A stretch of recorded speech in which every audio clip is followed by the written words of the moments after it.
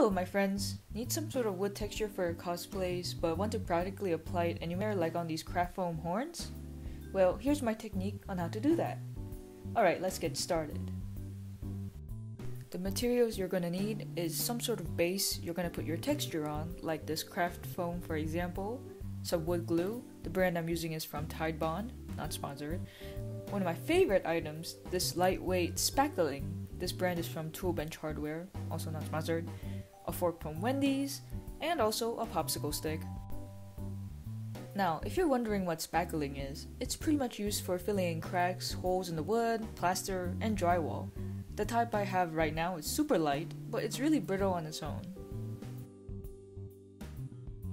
And what you're gonna do is grab a little spackling with your popsicle stick, put it on your tray, or the lid, and grab a little bit of wood glue, just like a tiny scoop of it, with your popsicle stick.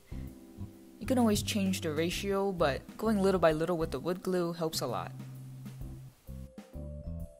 Spackling. Wood glue. Spackling wood glue. It might seem like a lot of spackling per wood glue, but trust me on this, once you mix it a lot, it'll become more of a nice consistency.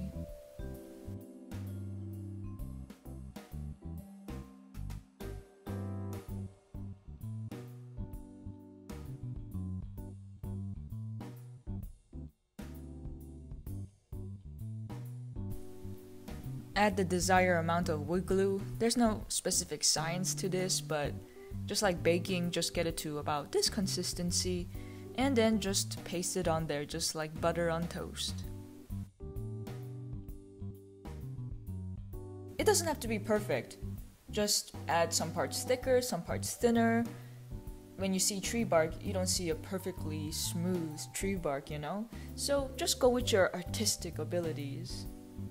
Once you're done putting your paste on your base, it's time to give it the wood texture. Whip out your Wendy's fork and just go to town with it, just scratch it.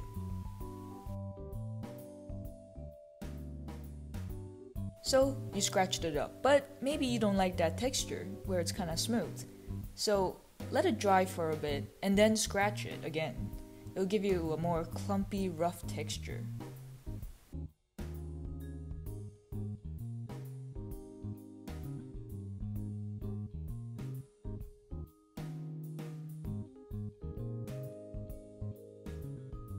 So you finished making your texture, but there were too many clumps that were sticking out.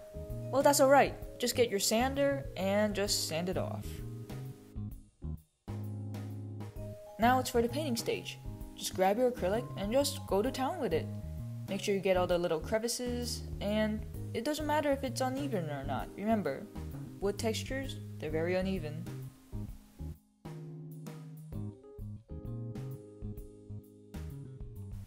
Now you're pretty much finished at this stage, but if you want to add a more weathering effect, stick around for the next step. To weather something, you're gonna want it to make it look older, to make it look like it has been worn by the elements.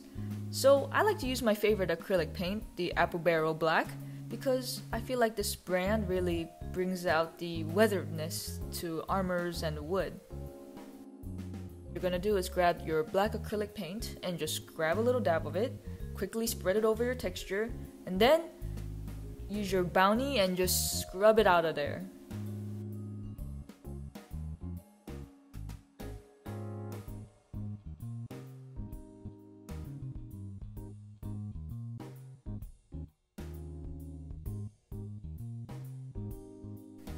And this is your final product. Now you're finally able to put any sort of wood texture onto any sort of base, really. But just on a side note, in case you do this, make sure when you're starting out, you don't start on a flat surface if you're gonna curve it later, because the spackling will crack in the future since it's brittle. So in my case, when I did my horns, I already made my horns first with craft foam, and then I added the wood texture. So please keep that in mind when you're making some sort of wood armor or something like that. Anyway, subscribe and like with the notification bell, and I hope to see you later. Take care.